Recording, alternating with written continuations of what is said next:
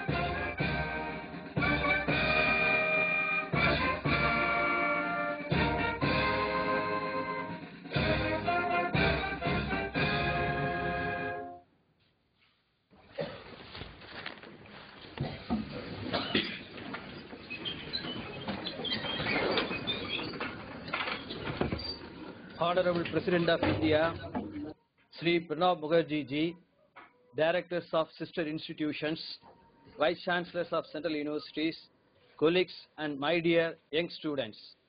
Let me begin by extending a warm welcome on behalf of one and all to the Honorable President of India on this occasion. The Honorable President of India is taking efforts to transform the dreams and aspirations of our youthful nation into reality. It goes without saying that challenges and expectations can be best addressed through collective, coordinated and united efforts.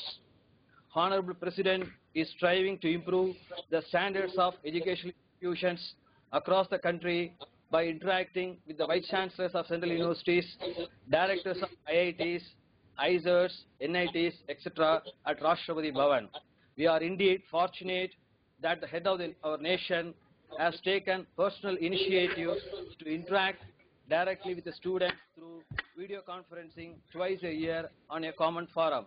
The context, guidance and direction given by the President on these occasions are crucial to coordinating and strengthening all the efforts we take towards achieving our common goals. India is a nation of young minds, and I am confident that all the revered teachers from across the country united today through this event agrees with me that at this moment in time in our nation's history, it is up to us to make the demographic dividend that time has blessed with us. The young students in this pan-Indian audience, while being deeply grateful to their teachers, want us to strive even harder to impart to them, in ever-increasing numbers, the knowledge, wisdom and skills they need for a successful, productive and satisfying life. Today, the Honorable President Shri Pranab Mukherjee ji will be speaking to us on Parliament and policy making. In a young country like India, it is important that upcoming generation is aware of how a diverse and complex country such as ours with a rich heritage and strong traditions is run and its affairs managed so that they can also participate and eventually take over this process of nation building. On behalf of all the students, teachers and academicians assembled today, and on behalf of ISS Thiruvananthapuram in particular, I invite you, sir, to deliver your address at the beginning of this new year and new academic term. Thank you. Vice Chancellors, Directors, Heads of Institutions of Higher Learning, faculty members, dear students, let me start by wishing you all and your families a very happy and prosperous New Year. I am happy to have the opportunity of sharing some of my thoughts with you at the beginning of the year. I express my appreciation and gratitude to the National Knowledge Network team, particularly Professor S.V. Raghavan and the NIC team, who have made it possible for me to reach out to you in such large numbers through this video conference. Last year, it was decided that I will address you twice. Once at the beginning of the new year in January, and again at the beginning of the new academic session in August. Friends, the year 2014 was an eventful year for India's polity. After 3 decades, Indian electorate decided to give a single party the majority to form a stable government. Outcome of the elections to the 16th Lok Sabha provides political stability and gives mandate to the elected government to fulfill its commitment to the people by using its majority in formulating policies and making laws to implement those policies. Distinguished heads of the institutions, faculty members, and dear students, in a democratic polity, building and strengthening the nation is the collective responsibility of all the major organs of the government. In parliamentary democracy, all 3 wings, the executive, the legislature, and the judiciary, are the most important functional organs.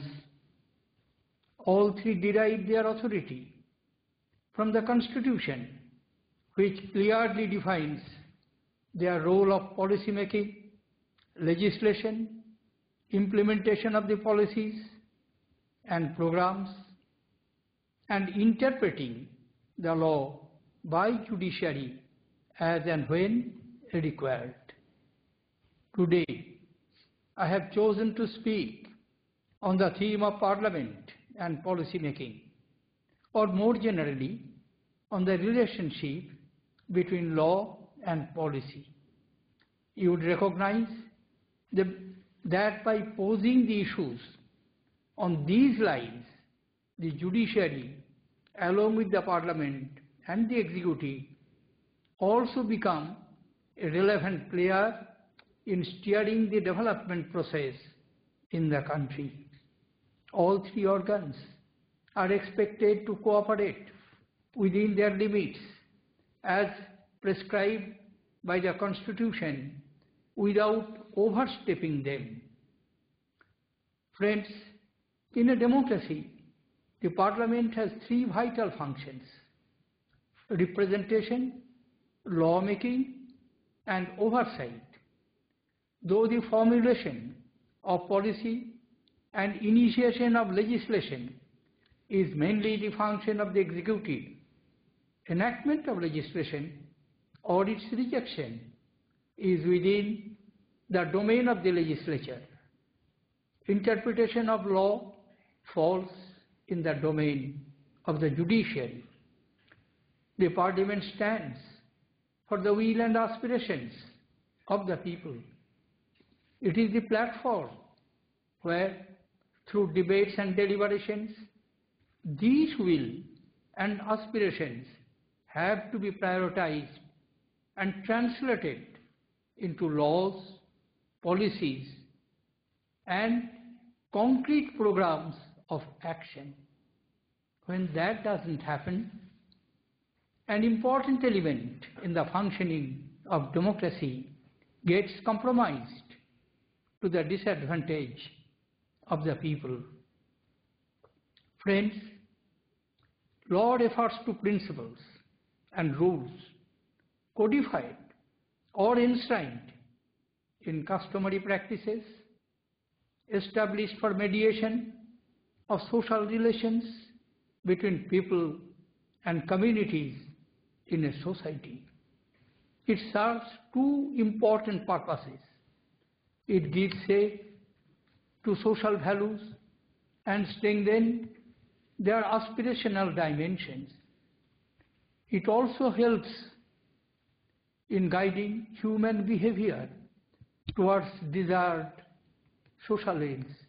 Thus, by defining, law provides the normative basis and the architecture of the conduct of public policy.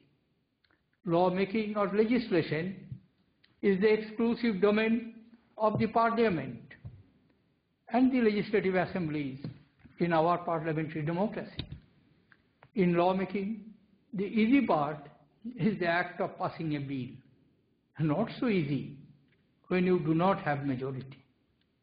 The harder part is the negotiations for reconciling the interests of different groups for the legislation.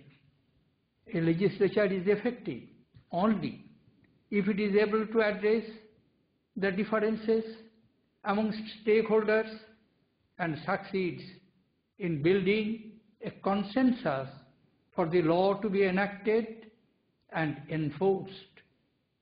When the Parliament fails in discharging its lawmaking role or enacts law without discussion, it breaches the trust reposed in it by the people.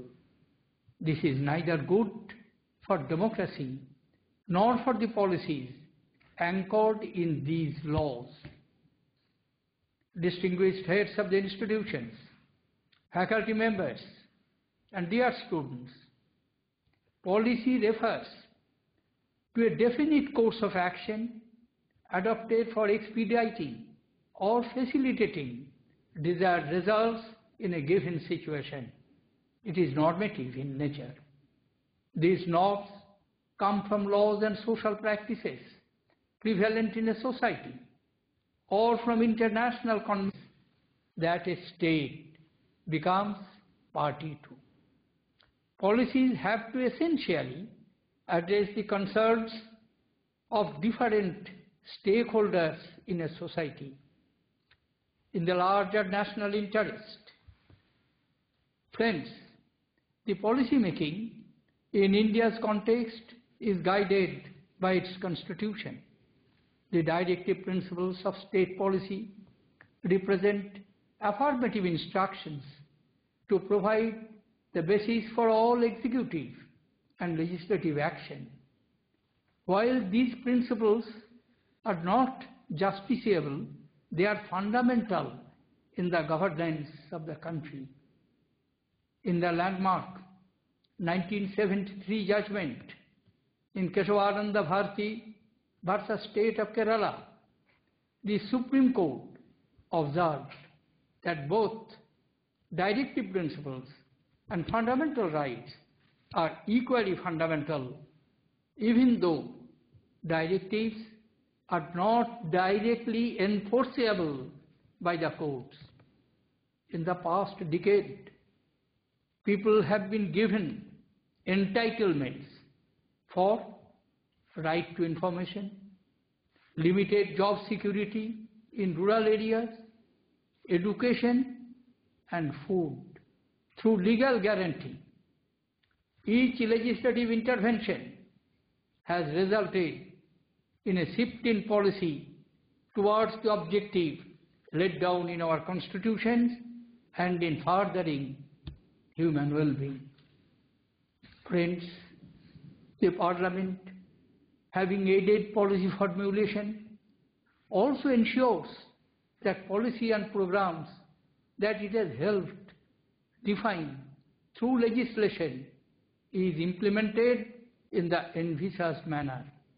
It exercises oversight to ensure that programs are carried out by the executive legally, effectively, and for the purpose they are intended.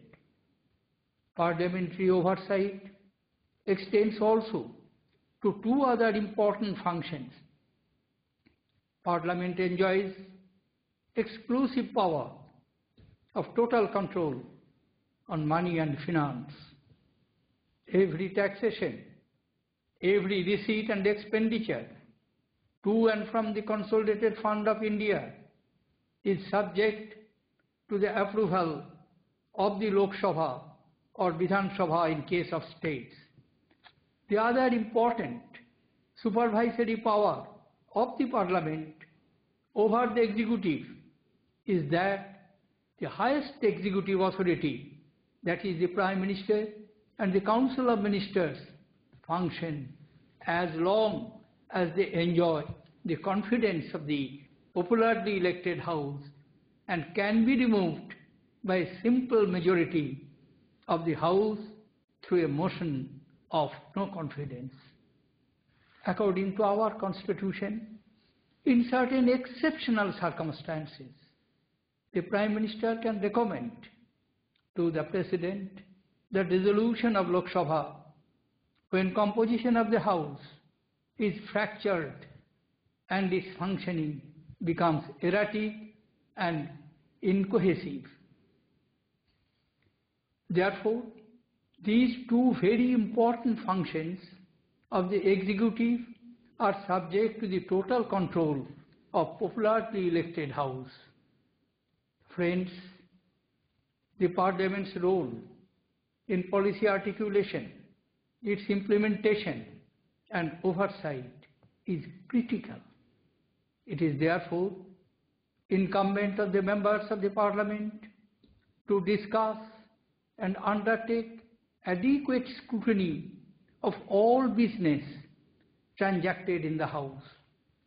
Unfortunately, the time devoted by the members in Parliament has been gradually declining. The first three Lok Sabhas had 677, 581 and 578 sittings respectively. Compared to that, the 13th, 14th and 15th Lok Sabhas had 356, 332 and 357 sittings respectively. We all should hope that the 16th Lok Sabha reverses this trend. Friends, there is a growing tendency to resort to disruption as a means of parliamentary intervention. Dissent is a recognized democratic expression, but disruption leads to loss of time and resources and paralyzes policy formulation. The cardinal principle of parliamentary democracy is that the majority has the mandate to rule, while opposition has the right to oppose, expose, and if the number permits, to depose. But under no circumstances should there be disruption of the proceedings. The noisy minority cannot be allowed to gag a patient majority. My dear students, to meet certain exigencies and under compelling circumstances, the framers of the Constitution deemed it necessary to confer limited legislative power upon the executive by way of promulgation of ordinances when the legislature is not in session and circumstances justified immediate legislation. The framers also deemed it necessary to impose certain restrictions on this extraordinary legislative power by constitutionally mandating replacement of such ordinances within a time frame by the legislators. Article 123, Clause 2 provides that an ordinance must be replaced by a law not later than 6 weeks from the reassembly of the two houses. Article 85 of the Constitution further provides that 6 months shall not intervene between the last sitting of one session and the first sitting of the next session. Distinguished heads of the institutions, faculty members, and dear students, India's diversity and the magnitude of the problems require that the Parliament becomes a more effective platform to build consensus on public policies and a bulwark of our democratic ideals. The proceedings in Parliament must be conducted in a spirit of cooperation, harmony, and purpose. The content and quality of debates should be of high order. Maintenance of discipline and decorum in the House and observance of etiquette and decency are necessary. The Parliament must not yield its space for legislating and policy making to mass mobilization and street protest, for that may not always provide considered solutions to our problems. To retain the trust and faith of the people, the Parliament must enact laws to put in place policies that address the concerns and aspirations of the people. Friends, you as educators, researchers, opinion makers, and future leaders have a role to play in contributing to improve the quality of policy making and its implementation. Many amongst you will enter public life to serve the nation. Take time to decide before entering, as it is never a short-term option. But having decided once, give your best. I conclude by once again wishing you all a very happy and fulfilling year ahead. Let this be a year of great opportunities and success in all that you pursue. Thank you. Jai Hind. Thank you very much, sir, for enlightening us. Let us go to the question-answer interaction session. Let me invite the student from Jawaharlal Nehru University to present the question before the Honorable President. Good afternoon, Honorable President of India. I am Mr. Ungrampa from Jawaharlal Nehru University, New Delhi. My question is, the Indian Constitution adopted a parliamentary system to get the best through consultative and participative legislation-making processes. But frequent disruption in the parliament and defeating this very purpose. What do you think is the remedy to check the frequent disruption in the parliamentary? Thank you. Very right question. I thank you for putting this question. I do believe it is incumbent on both the ruling parties and the opposition parties to sit together and find out a workable solution through which we can avoid disruptions. As I mentioned in my observations, disruption is no way of parliamentary intervention. Disruption only wastes time, energies, and it does not allow others to make their voice heard. Therefore, of course, ruling party has major responsibility as they are to govern. They are to get their ideas reflected in bills to be passed. So they should also take initiative, and opposition should cooperate, because only informed discussions and dialogue in a spirit of accommodation, give and take, can lead to enactment of laws for the betterment of our people. Therefore, I request both the ruling parties and the opposition parties to share your concern, like many people's concern, that disruption should be avoided. Parliament should start functioning smoothly. And once Parliament starts functioning smoothly, I do believe all other institutions will fall in line. Thank you for putting this question. Let me invite the student from Banaras Hindu University to present the question before the Honorable President. Good afternoon, sir.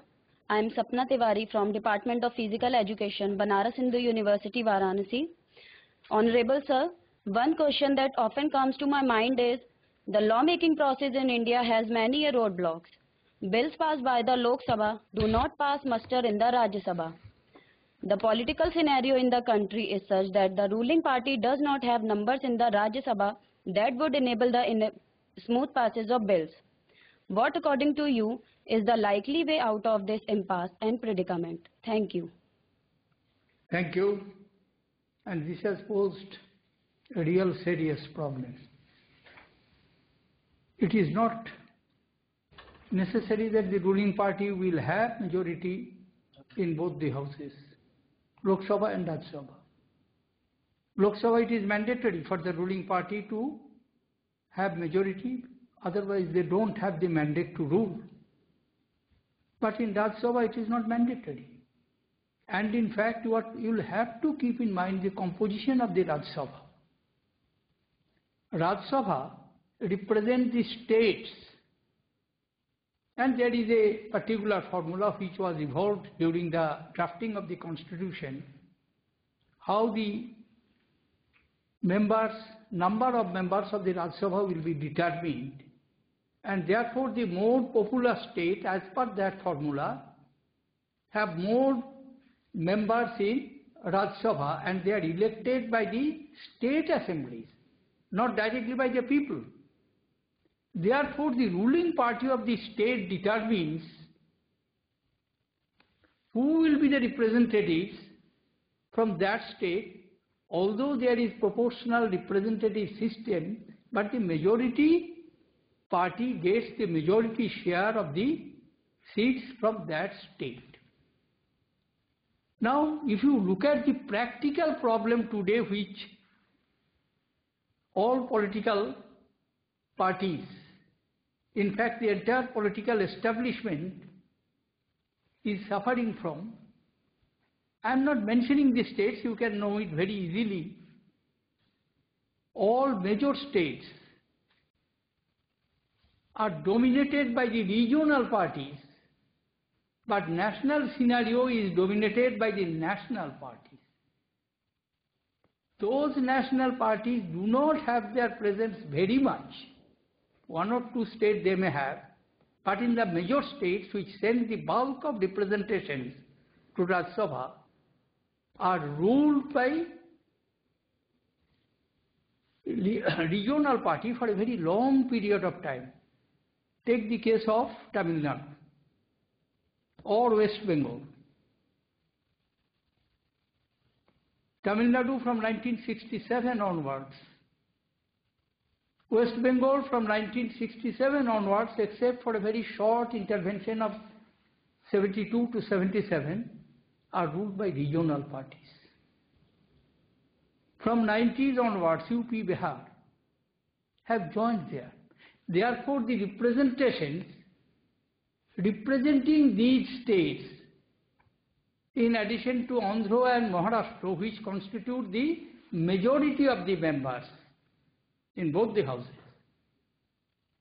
the regional parties are very important players in Rajya Sabha.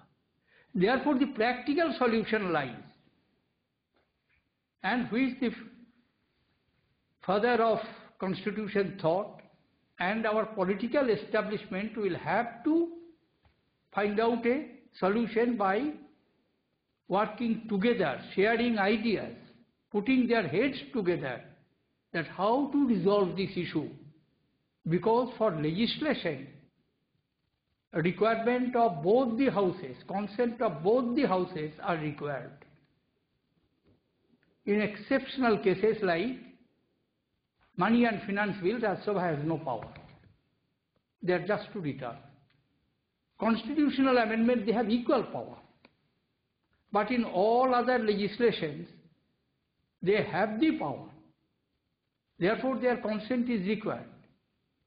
To avoid and extreme cases may be suggested through the joint session, which is a constitutional provision. But it is not practicable. Because I have seen from 1952 till today, only 4 times laws were passed by joint session. Therefore, I am repeating what I have stated earlier, that it is the responsibility on the entire political establishment of the country to put their heads together and to work out a workable solution where opposition can play the role of oppose, expose, and if possible dispose, but always to keep in mind that legislation is the collective responsibility of the elected members of the houses, directly elected in Lok Sabha, elected by state assemblies in Rajya Sabha. But nonetheless, it is the collective responsibility. And I urge the political establishment to engage themselves in dialogue and find out a practical solution. Thank you. I am obliged, sir.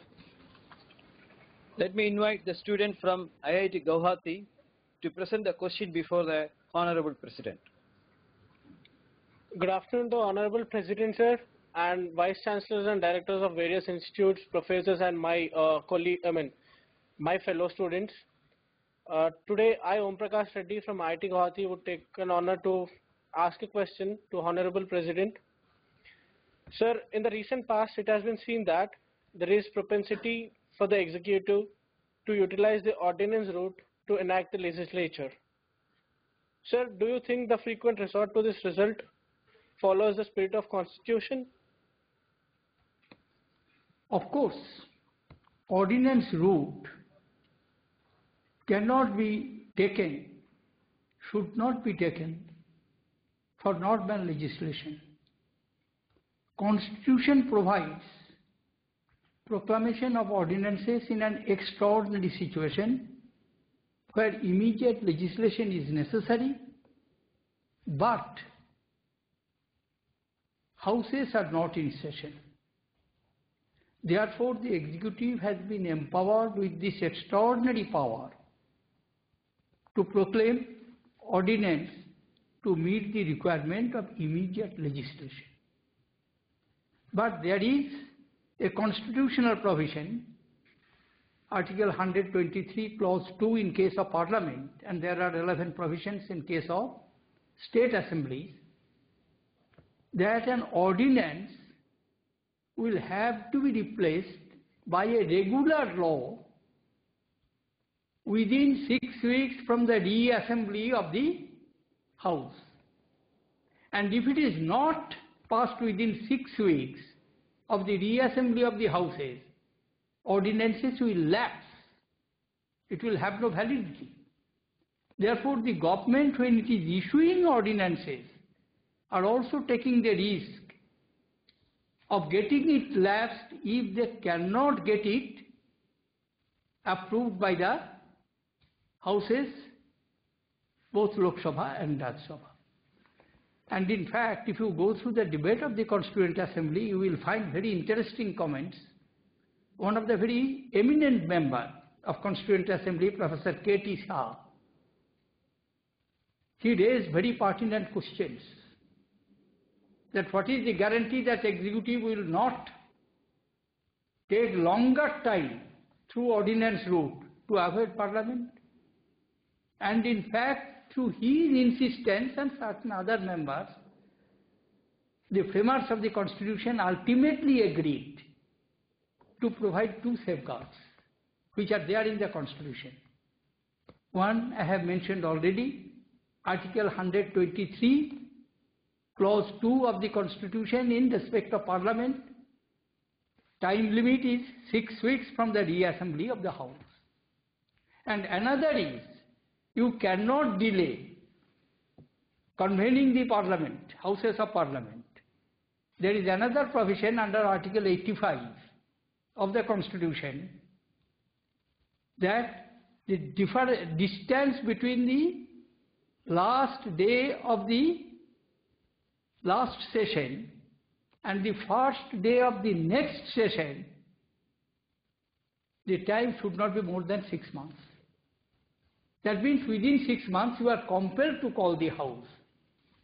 Therefore, these two constitutional guarantees ensure that executive cannot resort to ordinance routes, and ordinances are meant for a specific purpose to meet an extraordinary situation under extraordinary circumstances. Thank you. So thank you for giving this opportunity. Let me invite the student from IIT Kanpur to present the question before the Honorable President. Sir, good afternoon from IIT Kanpur. It is a great privilege to ask you a question on behalf of the IIT Kanpur student community. My question is the following. Experience in the last few years shows that important financial legislations are enacted by Parliament without debate and careful scrutiny. Sir, in your opinion, what should be done to ensure that the budget making process is participative and takes into account the interest of the people? Very appropriate question. Particularly, I do hope my colleague Finance Minister is listening to this debate and particularly listening to your question. I would like to answer your question by giving some personal experiences also. Over the years, budget making process has been the exclusive domain, what we may call an exclusive club. Prime Minister, one of his secretary whom he nominates, Finance Minister, and about 4 or 5 senior officers of the Finance Minister who help him in formulating the budgetary proposals. They prepare the entire financial proposals contained in the budget. Even the cabinet is not privy to know. Sometimes some departmental ministers may give some suggestions to the Finance Minister, but mainly their suggestion comes through the demand of more funds to be allocated to their respective ministries. But the overall content, financial policies, economic policies, these are determined by the Finance Minister with the approval of the Prime Minister. Of course, there are documents like earlier days, Planning Commission's document, 5-year plans. Now they have established a new institutions and they will find out what would be their policy formulations through these new institutions. Ruling party, they have their manifestos where they explain their economic and monetary policies. So these are the available documents to the Finance Minister, and of course the prevailing situation which he analyzes in consultation with his officers and Prime Minister. But prior to that also, a system has been initiated, and if I remember correctly, perhaps it started from 1982 during my tenure as first-time Finance Minister in the government of Indira Gandhi. I started consulting various groups, economists, trade union leaders, leaders of the industry and commerce, and farmers' organizations, and experts in agriculture. Over the years, this practice continued, and it is called pre-budget consultation. You might have seen in the television or read in the newspaper that present Finance Minister is engaged in having discussions with various stakeholders. So they also give their input. Therefore, the budgetary process could be participative, and it can also be shared with the people.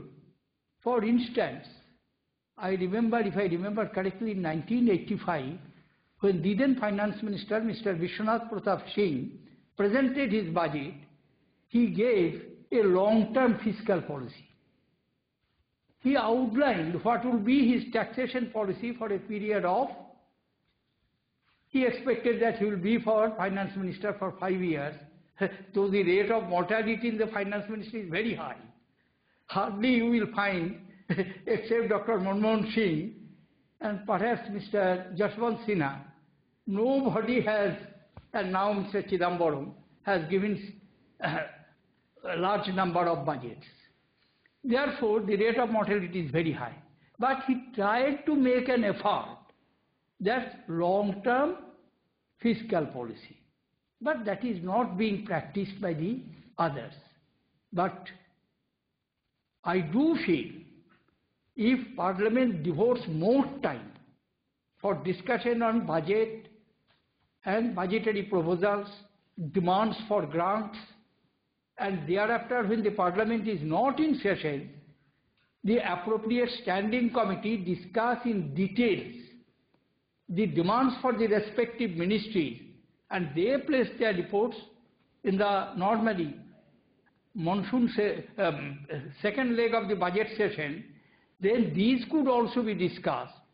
So, alternative lies to have detailed discussions in the floor of the House, post-budget scrutiny report of the Public Accounts Committee, Estimates Committee report before formulating of the budget, and Public Undertaking Committee's report about the functioning of the public sector industries where huge investment has been made.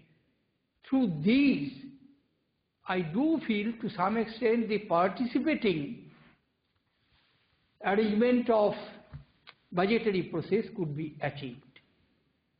I thank you for these very searching and enlightened questions. I do really appreciate it. Thank you. Let me invite Dr. Saban Patacharya, Director, NIT Surathkal, to propose vote of thanks. Namaskar and very good afternoon, respected Honorable President of India, Shri Pranab Mukherjee. Sir, on behalf of all the participants of today's program, it is my privilege to offer thanks and gratitude to you for this address. Sir, at a time when we all associated with the higher education system are working hard for transforming the system with primary focus on responsiveness to society, relevance to industries, and global competitiveness, your invaluable guidance would be of immense help in dynamically setting the roadmap towards achieving this target. Sir, establishing connectivity across the length and breadth of our country, that too characterized by huge amount of heterogeneity, diversity, and complexity, is by no means a trivial job. I would like to thank the team of NIC and NKN for making it happen. We have done a tremendous job. Sir, I would also like to thank all the directors, vice chancellors, faculty members, staff members, and of course the students for overwhelming participation in today's program. Sir, I would also like to thank the entire team of Rashtrapati Bhavan and Ministry of Human Resource Development for making today's program happen. Sir, the greatest asset of our country happens to be the large young population with energetic mind. It is our collective responsibility to derive maximum out of this demographic dividend. They all are equipped with the acumen to take maximum out of digital era. They also are ready to take charge. Sir, after today's address, they are also enlightened with the process of governance of our country. That too, sir, right from the Honorable President of India. This would definitely energize and motivate them further to lead the nation in near future. And I do believe this is the greatest takeaway of today's program. Thank you, sir. May I request everybody to rise for the national anthem.